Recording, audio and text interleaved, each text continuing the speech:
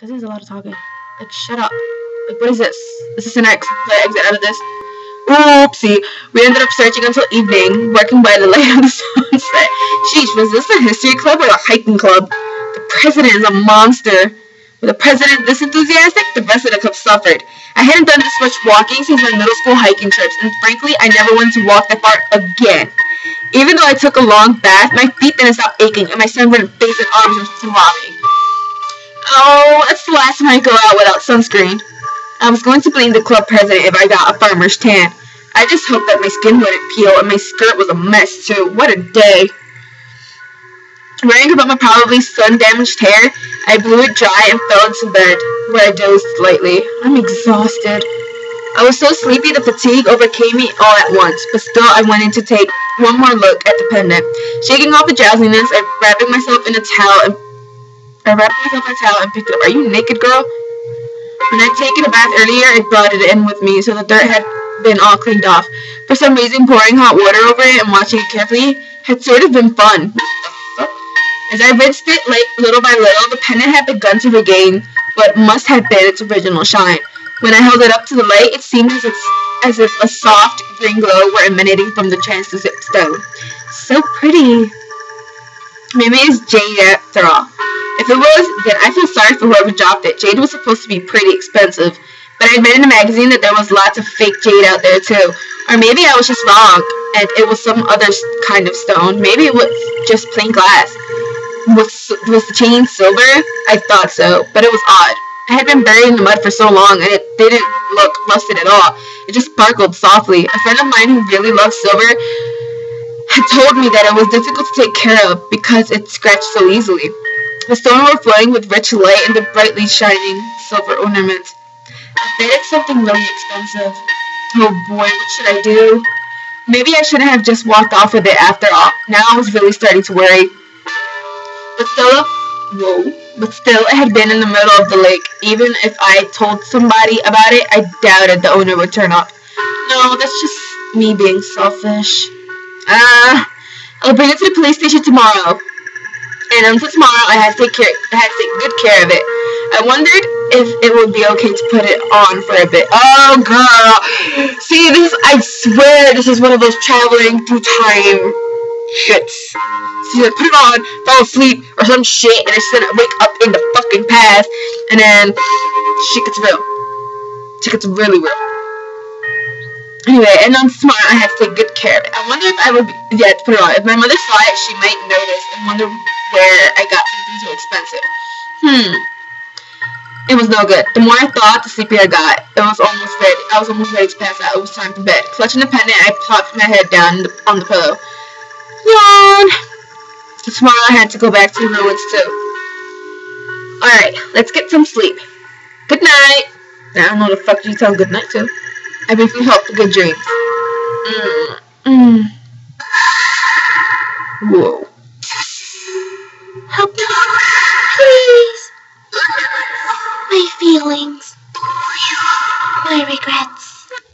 Huh? What? Please, help me. What? A voice? I could hear somebody's voice. Is somebody there? When I woke up, my room was bathed in green light. Oh, this is way different than what I thought it was going to happen. What the hell? What is this? The green light spread throughout the room. It's a dream. There's no way this could be real. Definitely a dream. I was asleep and deep in REM. Never mind. I was so tired that I was having a strange dream. That was it. That was definitely it. I always felt weird the night after a long hike. No way. Why was the room so full of light? And why was there a girl floating in thin air? Help me. I shut my eyes tightly. 1 sheep, 2 sheep, 3 sheep, 4. When I got up to 20 sheep, I made myself open my eyes, hoping the dream had stopped. The sheep died hard of bulldogs. My room was definitely still full of green light, and there was definitely still a girl floating in the middle of the light. I had no idea who she was. I'd never laid eyes on her, but she was wearing that pendant around her neck, and the light was coming out of it. How do I say this? No way! Do I go here? Maybe she was a ghost haunting the pendant, the ghost of a suicide victim or something. What was I going to do? I'm sorry. I was very bad. I'll give it back to you. Please don't kill me or anything. Please forgive me. What an idiot I had been, taking the pendant because I thought it was pretty. Now I was probably cursed and doomed to turn into a restless spirit. No, that was not in my life plan, and this really needs to hurry up. Please, help me. Ah! She was coming closer. Apparently I had to do more than just apologize. Think. A suture. I should get a suture. What was the suture again? Please. The girl was stretching her hand towards me. Oh, what was I going to do? She touched me, but there was no place to run. Please! Ah! She stretched out her hand. It looked like she was begging for something. I was scared. I'm really scared, but somehow I knew that she was sad, and her sadness made my heart ache. Whoa. I hate you mofos. Timer. If you look closely, you can see that the girl was about my age. If that was the case, why had she died? Why was she asking me to do something? Why was she so sad? I grasped the girl's hand as firmly as I could. For a moment, I thought I could almost feel her long fingers touching mine. That instant, even when my eyes were closed, my field of vision expanded rapidly. There were people wearing armor, people wielding swords, people riding horses, people rushing forward and screaming, people running around, hurrying back and forth, people crouching down. Most of them looked like samurai. Some of them looked like they might be ninjas. It was almost like I was watching the battle scene of a period drama. Find the princess! She can't run us!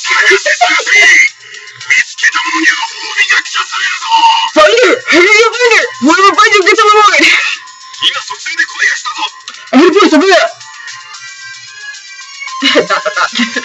What was this? There were lots of people trying to find someone, and that guy with the big shiny sword was trying to do something to that other person. When I realized what it was, I was beginning to shiver uncontrollably. Please don't let them find me. Wait, me? Why would they be after me? I watched a girl emerge from a large cave into a ring of samurai who had gathered around her. The lone samurai standing in the middle brought his sword down on her. No, stop! I screamed this without thinking. Don't kill me, I thought. Please don't kill me. The moment I screamed, the sparkle of that green light became even more intense and it swelled to envelop me. Everything blurred before my eyes. I was about to pass out. Slowly I was being guided to some place very far away, some deep, distant place, as if somebody was calling me there. Thank God. And that is all for today.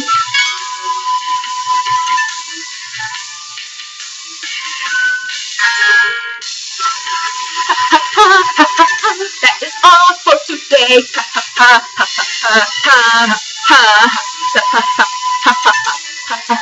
Anyway, that is all for today.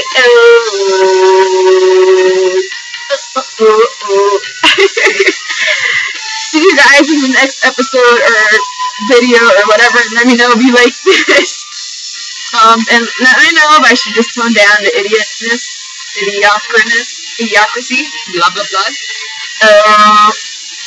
And I feel like I just let myself loose a little bit more in this video, and I was actually more comfortable and getting silly, but please don't make this any longer than it has to be, please, because I'm for people.